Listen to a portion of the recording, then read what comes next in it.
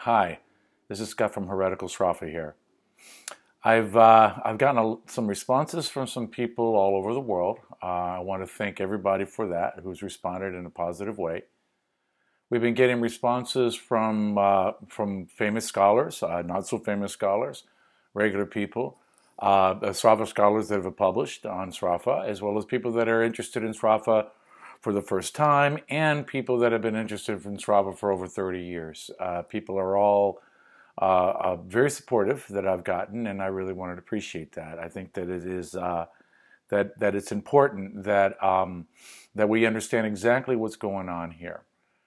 And that's what I wanted to speak a little bit about in this video blog, and talk about the nature of what's happening in this particular endeavor. We have, and I want to be very clear, and some people are understanding what's happening here. We have before us, in real time, we are about to have the unveiling of all of Sraffa's archival material. It's all going to come before us. It's not going to come, it's going to come before us as you would find it in the Wren. Even better than you would find it in the Wren. Because in the Wren library, you couldn't see them electronically. When you went to the Wren library, which is of course where the material is held, you would go to the reader table and you would have to fetch. You have a fetching slip. These are the, I have a copy of a fetching slip. And then you would take a fetching slip and you would fill out where you what archival you want, put your reader's name on there, and then they would bring that to you one file at a time. Maybe if you're lucky, you can maybe get 2 or 3 files at a time.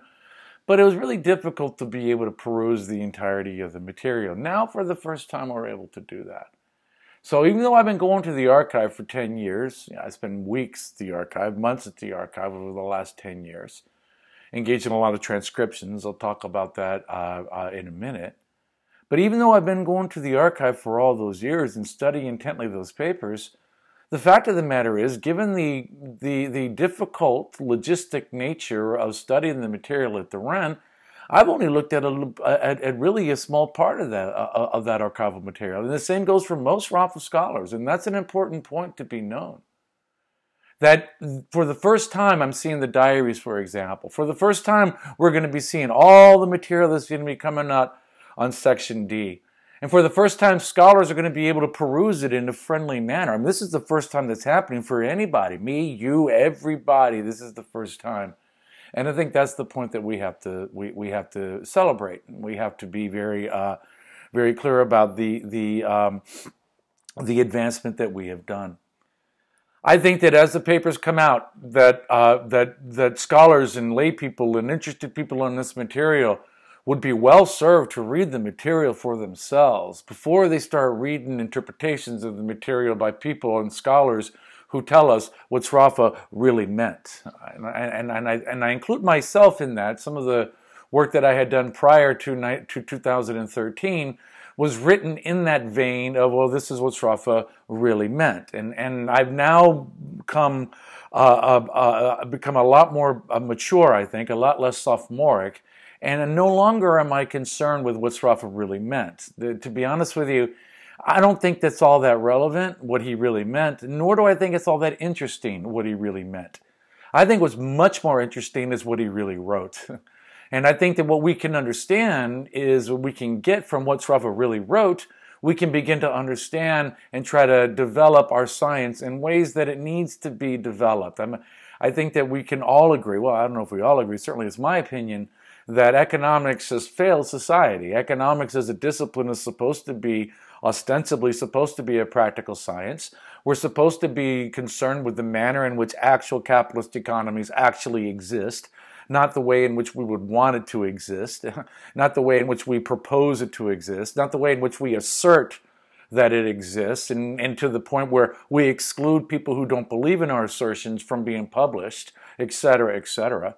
The dysfunction that's associated with academic economics is just extreme. I'm not making it up. That we got some serious problems in our discipline, and I think that, in my opinion, most academic economists, be they orthodox or heterodox, should fundamentally humble themselves. I think no economist knows really what they're doing. I think that we should be a lot more humble as a discipline and say, you know what, we failed. You know what, we need to really look inwardly in terms of what our discipline is, But instead, we have arrogance after arrogance on top of arrogance by both heterodox and orthodox scholars. And it's just really untenable. And that's probably the one thing I want to say to young faculty, to junior faculty, to students, and to any old faculty and old professors who may want to change. And that's for us to abandon the arrogance, abandon the me, or as they say in Spanish, a yo culture, where look at me, look at my theory, look what I'm doing, look at me, I'm going to tell you what Sraffa really meant, I'm going to tell you what Sraffa really thought.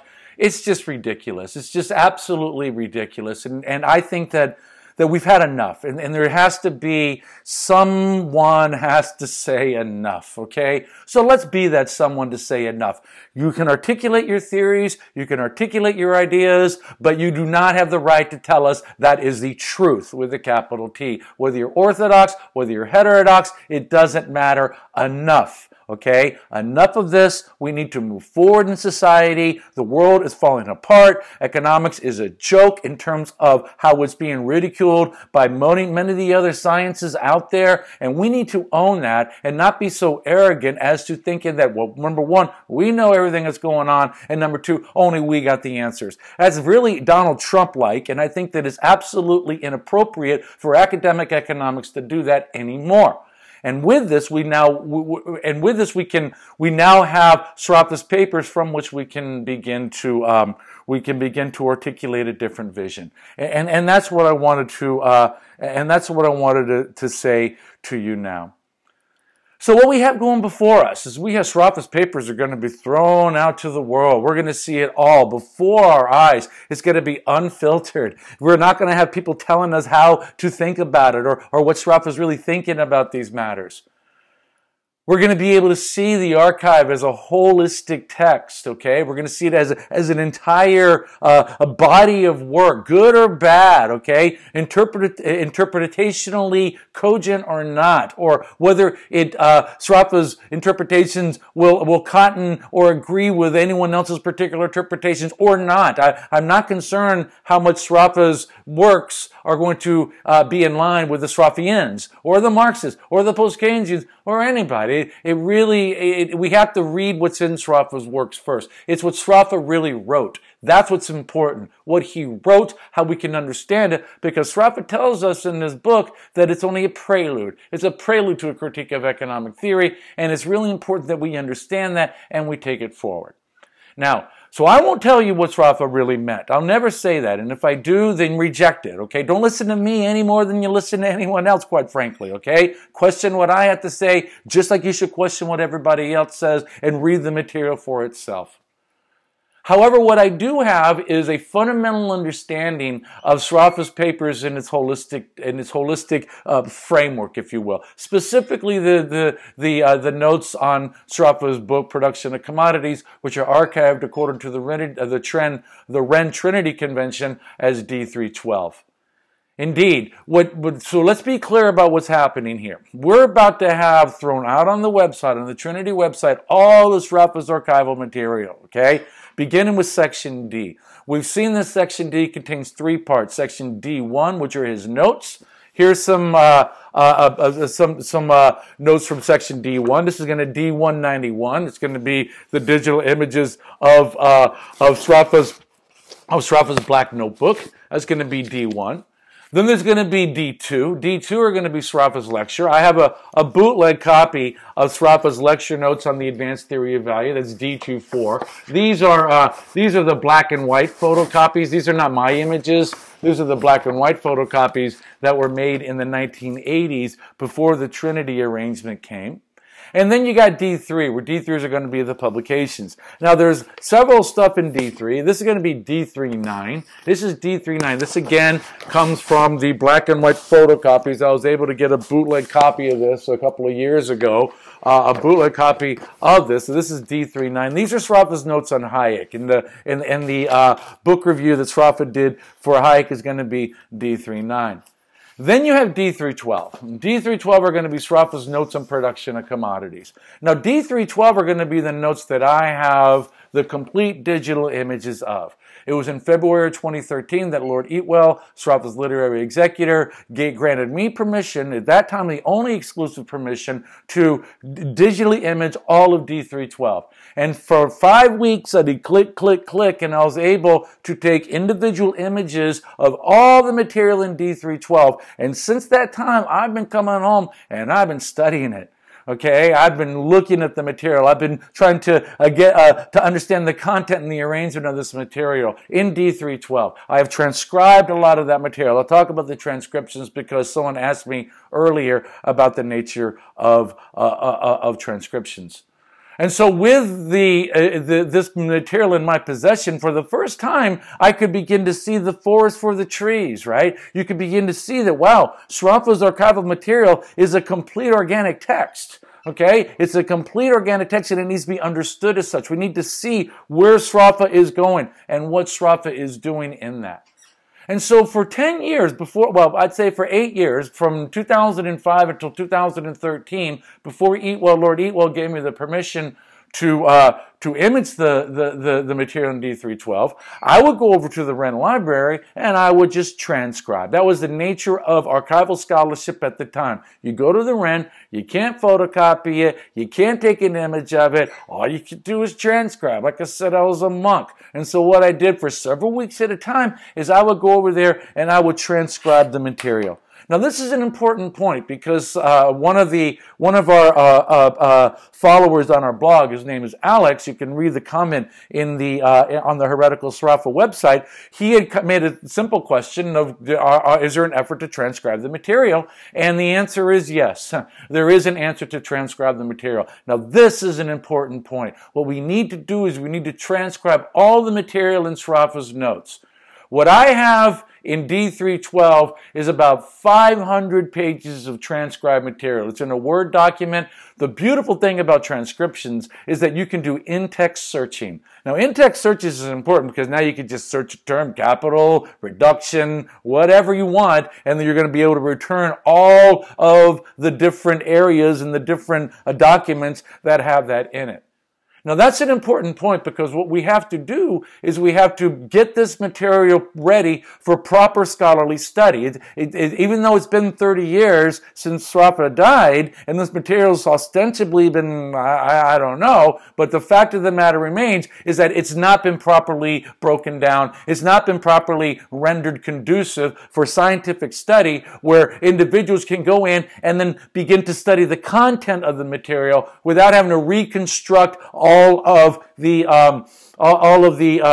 conditions and the arrangements, etc., from which Sraffa wrote. So if you take D312, there's 115 file folders. You hear me say a lot about 7,000 pages. Really, it's more like 5,000 mostly handwritten pages. The last 2,000 pages are going to be a lot of galley proofs and a lot of other stuff that happened after Sraffa did his typeset and after they had set the printing for the printer, etc. And so really, the handwritten portion of the archive ends around D3102. And D3102, from D31 to D3102, that contains around 5,000 mostly handwritten pages. And what I have is about 500 pages of a transcribe. So I've got about 10% of the archive transcribed. And one of the things we're going to be doing is we're going to be transcribing the rest of it. So to answer Alex's question and anyone else that's out there that may want to do it, yes, we need to transcribe it. Yes, start at it. Start transcribing. Let me know what you're transcribing. I'll let you know what I have transcribed. Mine is only in D312 and D191, okay? I haven't transcribed much more other than that, but what you transcribe, let me know. There are particular guidelines that I think we should adhere to. I'll put that on the website so that everybody can see it. And the idea here is for us to be able to transcribe the material so that we can have in-text searching, so that we can begin to construct what I see as the index, or what we're going to see as the index that's necessary for us to understand Sraffa's archival material. Now, the index that I envision is an index that has as the gold standard the manner in which Sraffa indexed Ricardo. And I think that's really important to look at volume 11 of the Works and Correspondence of Ricardo and to see, yes, what Sraffa did for Ricardo, we need to do for him. He deserves no less treatment than he gave Ricardo. And that's where we're going to be going with this. We need to transcribe the material. We need to be able to have a proper indexing indexing schema so that people can start putting in where terms are in the archive and letting us all know so that we can compile that. I also envision a Wiki Sraffa archive where we can have different people from all over the world coming in and collaborating. You're seeing the way in which I'm able to hyperlink and interface the electronic material on the blog post. There's going to be a lot more of that. Our guest blog had that. We had our first guest blog with Andres Lazzarini and Gabriel Brodino. There's going to be more of that. The sky's the limit, guys. We're here to understand how Sraffa wrote his material, how Sraffa did his theory, and how we can understand it. We're not here to tell you what Sraffa meant. We're not here to tell you what Sraffa thought. We don't engage in any of this alchemy anymore. And I think this is a brilliant thing that's happened with Sraffa scholarship. You won't need me or any of the other Sraffa scholars out there telling you what Sraffa meant. You can figure it out for yourself. Liberate Sraffa, as the sign behind me says. Free Sraffa. It's time that we did that. Now, in looking at these transcriptions, I think I spent a lot of time thinking about the way in which this is we can make this available for everybody, and the way in which I think the best way to think about the transcription is going to be the following way. This is a copy of the transcriptions of the Mallorca draft, of the image and the transcription. The long story short here is what we need to do is we need to put up there on a tandem screen the photograph, and these are my photographs. This is the Mallorca draft. It's 31 pages of Sraffa's handwritten notes. He wrote it on the island of Mallorca in January 1955. I will put this on the website as soon as I can, as soon as D31252, which is what the Mallorca draft. As soon as it's up, I'm going to get this out to you. And what we have here is the image and then the complete transcription. And I had this for I'd say about 10% of the material in D312. Now, the beautiful thing about this, again, is that you can in-text search it, and when you in-text search it, you're able to return the page as well as the original transcription. As well as the original image, and there's your transcription. And because you have the image next to the transcription, guess what? We can make sure that the transcriptions are not erroneous. That's not a small point here, okay? Because one of the things that we have to do, and I'm going to write about this on our blog, is we have to go through and correct all of the extant secondary literature that has incorrections in the transcriptions. And yes, there are errors in transcriptions in the secondary literature. Now, and that's important. We need to ensure that what is in the published account of the archive is in fact what's in Sraffa's archive. Now, this quality control has not yet been possible due to the sequestered nature of the archive. Well, thankfully, we are now in a position where we can open that up. We can regain Sraffa archival scholarship in the name of science. There's nothing more unscientific than to have an evidentiary data source that nobody's able to consult, right? It doesn't matter what I say about Sraffa. If nobody can read the archive, I might as well be making it up. And that goes for any Sraffa scholar. That's the motivation behind a lot of what I'm doing. I'll talk more about that in future blog posts.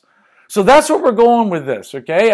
I think that one of the things that we have to be clear about is the archive's coming out for all to see. It's all going to be out there. Nobody's going to have an upper hand on anyone else here, and everybody's going to be able to read what Sraffa said and how he said it, not what he thought. We're going to read what he went. That's A. B, we're also going to be able to see that the nature of our inquiry in our endeavor is to make sure that all of the material is going to be transcribed so that we can put right next to it the image as well as the transcription so that C, we no longer will have to be subject to scholarship which is in a large way unscientific because it cannot be validated, it cannot be double double-checked, and you're basically being told how to think about a particular matter. Can you say Dead Sea Scrolls here? No, thank you. Sraffa archival scholarship is alive. Sraffa's theory is alive, guys. We have brought it back to life. It's alive for you. It's alive for me. It's alive for la gente, for the people to read it and to understand it, because economic theory has some serious issues that it's got to deal with, and the only way, in my humble opinion, and again, don't take my word for it, let's see what's out there, the only way in which, in my opinion, we're going to be able to move beyond the quagmire that we have with respect to the doldrums and economic theory is through Sraffa. We all have to go through Sraffa, and we have to render an account of what he did. Not as a branch of the heterodoxy, but rather as a clarion call for our science. We have to demand scientific rigor, scientific accountability, and we have to begin to demand it now. And that's what we get with Sraffa's papers being open. Okay? So, I like this video blogging. I see it's a 20-minute video here. I'm going to continue with the video blogging as is necessary. I'm going to start putting stuff on our website now. We're going to start having our website in a manner that's going to be a lot more friendly in the next couple of months, etc. And stay tuned for it. This is for you. It's for me. It's for all of us to be able to understand and appreciate and take this forward. Okay? That's it. We'll see you next time online. Peace.